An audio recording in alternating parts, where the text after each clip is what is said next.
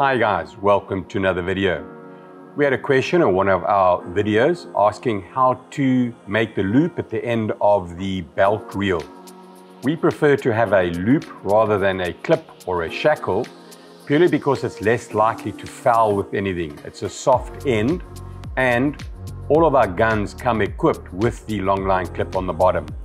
So all you need to do is to clip the clip into the loop and not have a clip on the reel to clip into a loop on the end of the gun.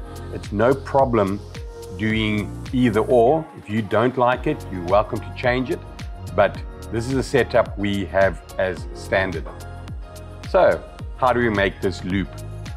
Cut a length of tube about 12 centimeters long.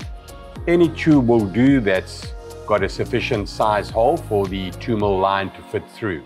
So pull out sufficient line so you can slide a bead onto the line and then tie a knot behind it and slide this tubing onto it.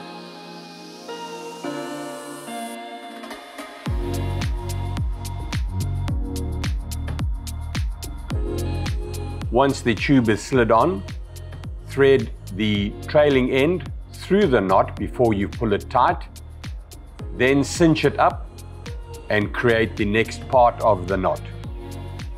This knot system is exactly the same as what we use to attach the Dyneema line to the end of your spear.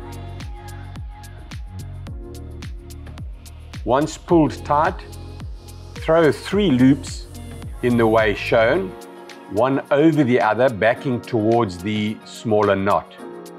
Try not to let them overlap each other. One must be behind the other.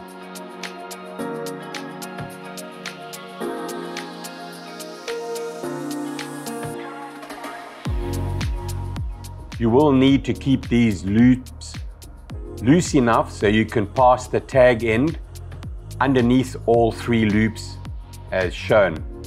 To tighten, slowly roll the loops, putting tension on the tag end. Keep cinching this up and then use the pliers to tension sufficiently.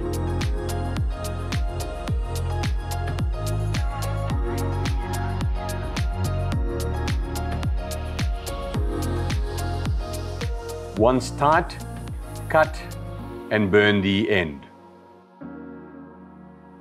When tensioned, the knot will pull into the bead somewhat.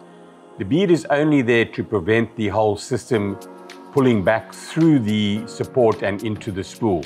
You want it to lock off there and always be available. When you feel for it, it'll always be proud and easy to find. So, there you have it. How to fit a loop to the end of your belt reel. Stand by for the next.